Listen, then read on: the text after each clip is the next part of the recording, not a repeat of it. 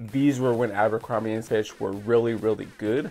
If they were making these kind of scents now, I would say that Abercrombie is a top tier fragrance house. Hey, what's up guys, it's Josh here. I just want to do a quick little review today, reviewing 3 classic Abercrombie and Fitch scents. I've actually reviewed all these individually on my channel before I was kind of like really into colognes. I really liked these fragrances when I first reviewed them. After I've tried so many good fragrances, so many top tier niche fragrances, I've really tried them all. I came back, I sprayed all 3 of these. What do I think about them? I don't know about the availability on these. I've said this before, but Abercrombie and Fitch is terrible for releasing something and then taking it away maybe less than a year later. I used to like all these fragrances. I hyped them, and then they came out with these, and then they came out with a new version of these, and now you can't buy them anymore. So this is for somebody who maybe you found a vintage bottle online, or maybe this comes up again and you want to see a more honest review on it, because I do know a lot more about these fragrances than I first did when I reviewed them. Let's start off with Colden. Abercrombie & Fitch obviously doesn't get that much traction, but there's a reviewer named Robes08, and he really liked the original Fierce with the silver cap, as a lot of people did. And then he tried Abercrombie & Fitch Colden and really didn't like it. It's pretty much the only big YouTuber who has tried any of these scents, really, and he didn't like Colden, said it was too simple, this, that. I really enjoy this scent. It's familiar, yet different. If I were to describe it, it smells like ginger, pepper, and watermelon. I really, really like ginger. The pepper in here, Robes08 made it seem like it's just super peppery. There is some definite pepper in there, but it's not an overwhelmingly strong kind of pepper. How many fragrances do you know that have watermelon and ginger? Probably not that many. I do really, like I said, I really, really like ginger. Watermelon's a pretty nice note that people don't really use, and I'm surprised that it blends so well with this. If you wanted to try a niche version of this, I'd recommend Armav's Craze Noir. Craze Noir smells kind of like a niche version of Colden, and that's what helped me pick out the watermelon note in this fragrance. I went to a fragrance boutique thing, and they had Craze Noir, and I had Craze Noir too, and he's like, oh, if you like watermelon, try this out. I'm like, yeah, Craze Noir does have watermelon. Craze Noir I thought smells like Colden, and Colden definitely has it in there as well. Now, if you were to get your hands on this, this isn't going to be like super robust, and it's not going to last forever. It's got really solid projection, and it's a really enjoyable smell. For some reason, when I smell Colden, I think of the perfect after shower smell. It's super likable. That's Abercrombie & Fitch Colden, first one. Now on to Abercrombie & Fitch Woods. Now this is one where I don't know if I've talked about it too much on this channel, but as you may have known, I got into fragrances with Abercrombie & Fitch Fierce, and then when the Fierce came out, and it was about 2009 or 10, they had Colden and they had Woods. So I actually owned a bottle of the original Colden and the original Woods. I just loved Woods back in the day. For me, these Abercrombie & Fitch scents, so likable, and they're so good. There was nothing that's really like it in the designer world, and that's why I liked it. To me, nothing really smells too close to Abercrombie & Fitch Woods either.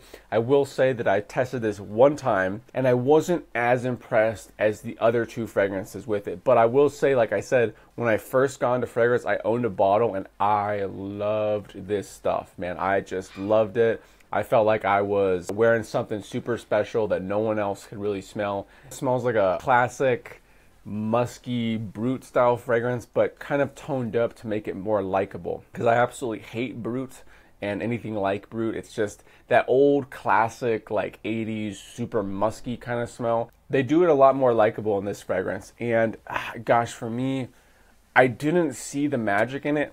It actually smells a lot better now.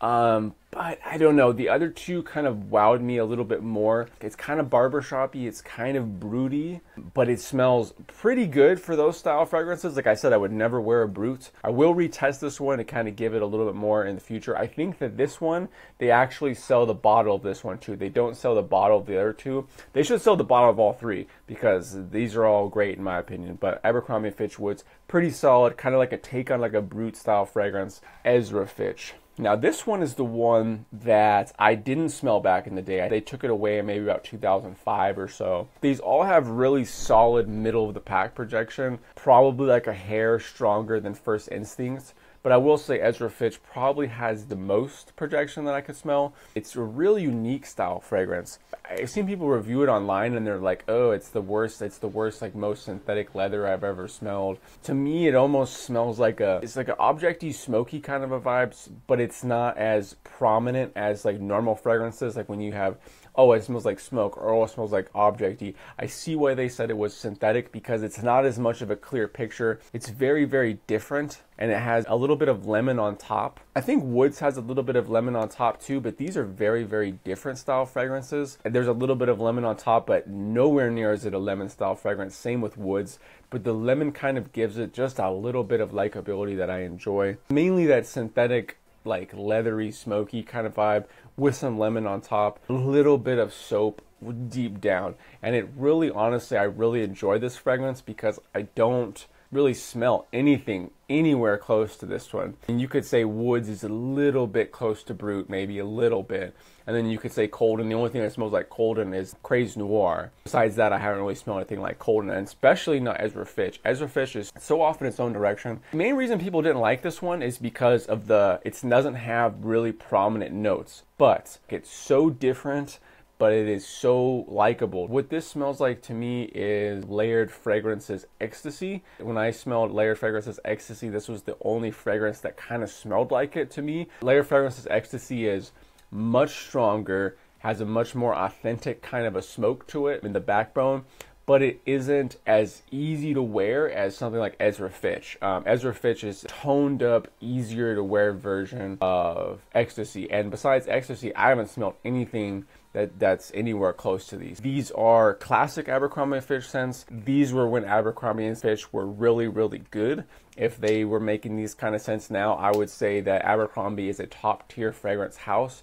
But as of lately, I haven't seen too many things that wow me, especially not like this. If you compare to like something like First Instinct is a lot more teenager smelling than these. And yet, well, Abercrombie & Fitch is supposed to be like college. That's what they say, but I mean, it's obviously, we know it's a little bit for the teenager style crowd, but these fragrances, I mean, even the colors and the themes, they're their own style fragrance. They're not close to anything else, and they're so vastly different from one another, but they all smell super pleasant and they all fit the Abercrombie name. So I definitely recommend, if you have a chance to get these for cheap. I like all of these. Colden, it's really easy to wear. It's something that should be cheaper. It's not something that I would go and spend a lot of money to buy. If this was available, this would be one of the ones I recommend. It's so easy to wear. I enjoy it so much. Woods, I have just a special place in my heart with it. It's like a different kind of take on like a musky Brut style fragrance. And like I said, I don't like Brut, but this it's like has that Brut kind of smell that I actually enjoy. I do enjoy Woods and Ezra Fitch, the longest lasting, but they all last pretty good. Like I would say you probably get, you know, hour and a half, 2 hours with these, and maybe a solid 2 hours with this one, maybe 2.5. One time I sprayed this a few times and I went on a run outdoors with one of my friends, and he was like making a joke about like how much basically he could smell my fragrance, and I was kind of surprised. So Ezra Fitch definitely does jump off it, but I was actually just talking to one of my subscribers. He says he owns all these and he wants to wear them sparingly for the winter. Very solid scents. Definitely recommend them if they come out again. Thank you guys for watching this video. I know a lot of people on my channel don't really get into Abercrombie. A lot of people do, but a lot of people don't, so I appreciate you for watching. And if you want me to do any other fragrance reviews or any other classic Abercrombie style fragrances, maybe you want me to review all my Abercrombie style fragrances, talk about my favorites from the vintage, my favorites from nowadays, I will definitely do that. We're on the road to 25,000 subscribers. Thanks to you guys helping me out so much with that 10K. I mean, to do all this for so long and to finally have 10K, I mean, this is all you guys. I appreciate it so, so much. I'm having a great day out here. Hopefully you're having a great day at home. See you all in the next video. Peace.